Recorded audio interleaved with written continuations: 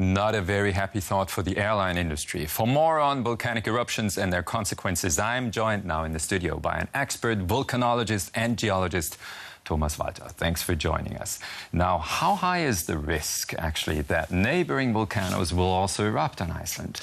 Yes, indeed. We know that the last two historic eruptions at Eyjafjalla were followed by an eruption at Katla volcano. And Katla volcano is often considered to be the big brother of Eyjafjalla. So that is a simple rule? What's the underlying mechanism? No, statistically the number is 2, and any statistics that is not allowed here. But the pure observation was that in 2 eruptions, it was in the 16th century and again in the 18th century, Katla erupted shortly after Eyjafjalla, and this was also the concern of scientists in the past. But at present, Katla is quiet, and there's no concern about that. Okay, let's hope it'll stay that way. Now, what about Eyjafjalla? Will it really cool down now, as it seems at the moment? It's calming down. Whether it will really stop to erupt, that's very difficult to say at the moment. We know that the eruption rate has reduced in the past days. It's about 1/10 of what we have seen last week. Were you actually surprised by the fact of an erupting Eyjafjalla?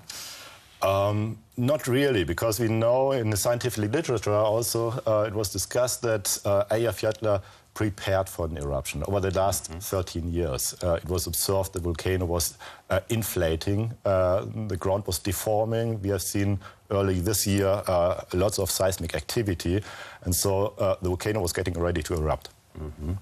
But you couldn't really tell what the time then would be for the volcano to erupt. It was observed that shortly before the eruption on 20th March this year, that seismicity sharply increased. And that was also the reason why local authorities issued a warning to the local population. How many days before the eruption was that?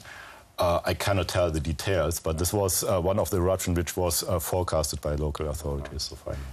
Now, we know that we have lots of volcanoes on the globe, and we have a few pictures here where we can actually discover that they appear in certain patterns. What's the reason for that? Yes, most volcanoes occur at plate boundaries, but what we have seen here on this illustration is that these are the volcanoes which we see on Earth. But we know also by volume that by far most volcanoes occur, or volcanic eruptions occur submarine, and we have very little information about that.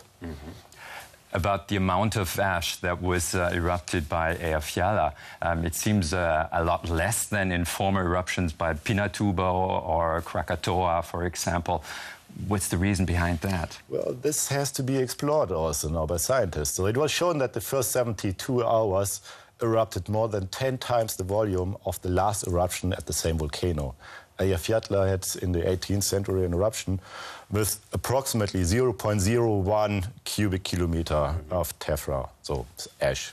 And this time, only the first 3 days, it was about 0.14 cubic kilometer, so significantly larger as it has occurred in the past. So we have to wait for further details and research. Thanks a lot for the talk, Dr. Thomas Walter. Thank you too.